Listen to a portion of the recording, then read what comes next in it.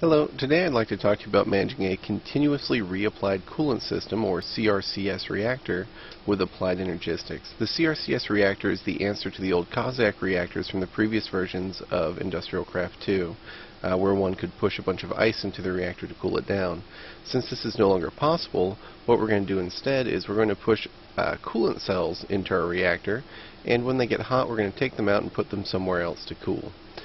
In this example I am using the 60K NAK coolant cells, although you can use just the regular 10K coolant cells as well, and that would work just as fine for this design.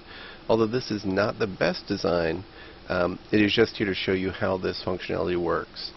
So in the middle here you see we've got 8 quad plutonium cells, and for anyone that has worked with reactors, you're aware that these put off quite a bit of heat, especially when you have them snuggled together like this or next to the iridium neutron reflectors.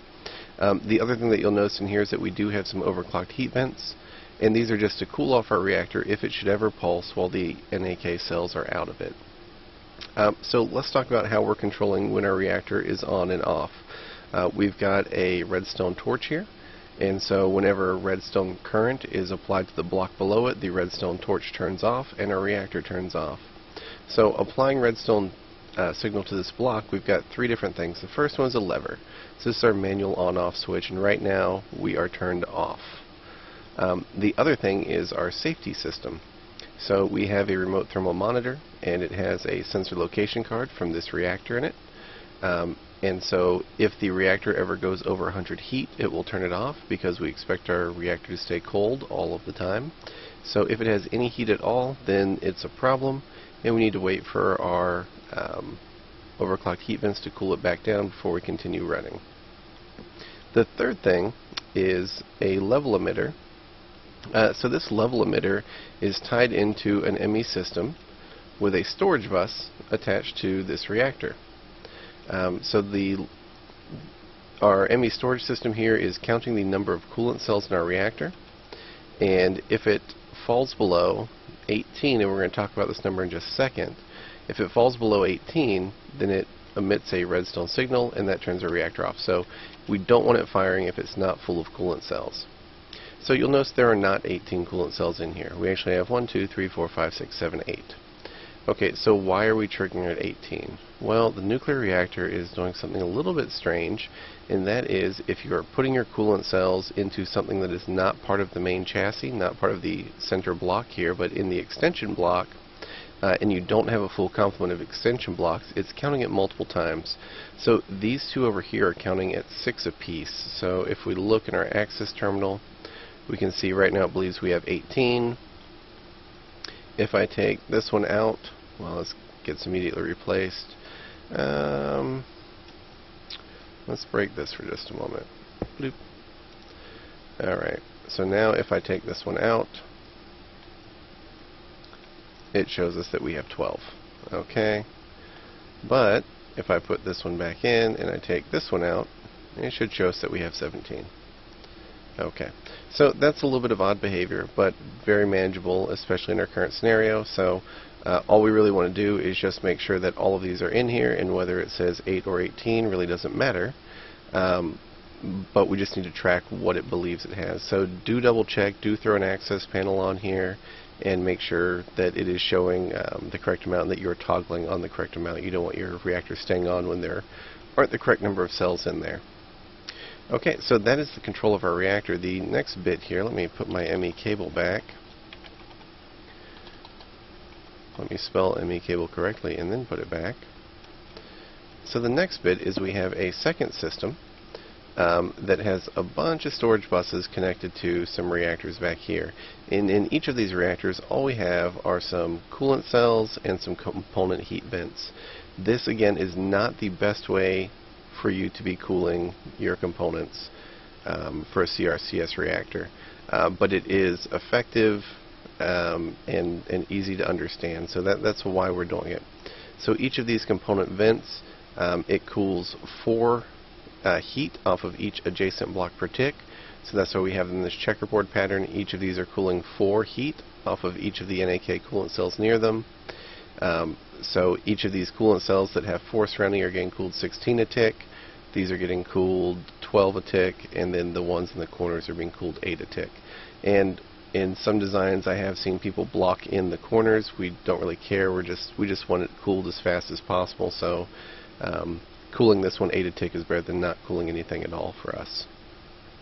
Alright, so we've got a huge number of reactors here, and we even have the backs on some of those. So we are using 3 chambers on each of our reactors over there, and they all look exactly the same. They're all doing the exact same thing, and they're just hooked up into our second system with a line of storage buses.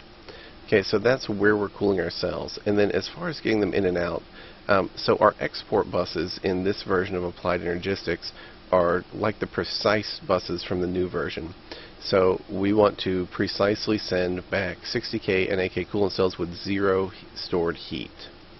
Alright, but we also have to get our damaged cells out of the system, and so we are shipping them out of the system whenever they have 1056 heat. And that's just one reactor pulse. Each reactor pulse is going to toss 1056 heat on with these quad plutonium cells. So if you're not using quad plutonium, just run your reactor 1 pulse, pull one of the cells out, and put it into the export bus, and that will adequately show you how much heat is on them. So the tricky bit here, and why the reactor shuts off and lets us switch our cells out, is because the level emitter is also precise.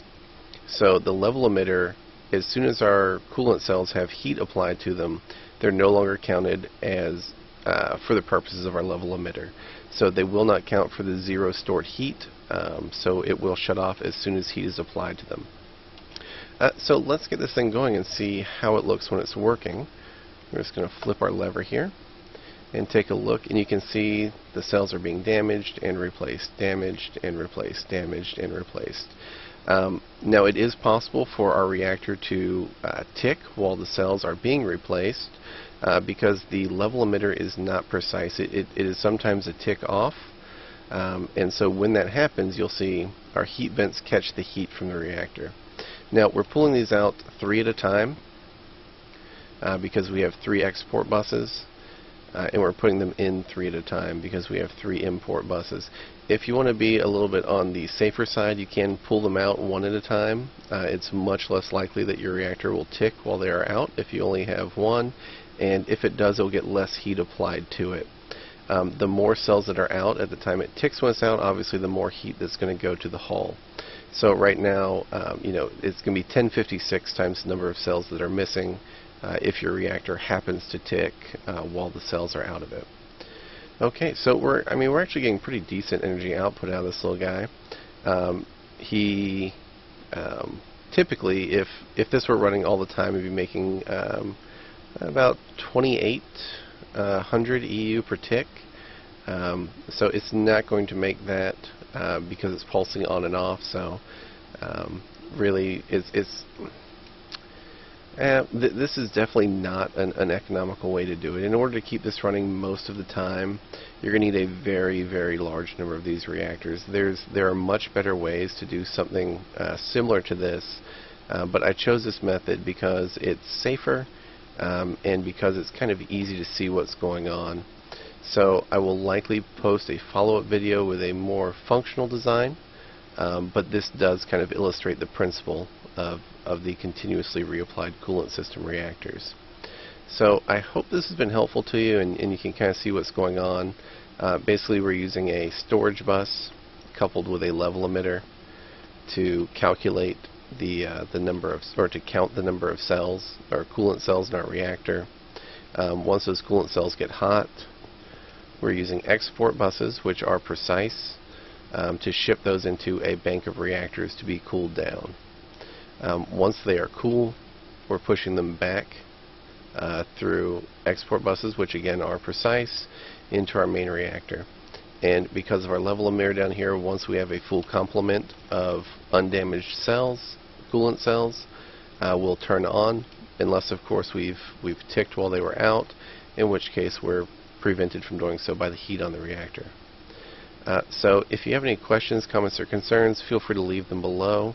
Otherwise, I hope this is helpful in understanding the CRCS reactors from Industrial Craft 2, and I'll probably make another video to show a slightly more dangerous but more effective way to do this. Thank you.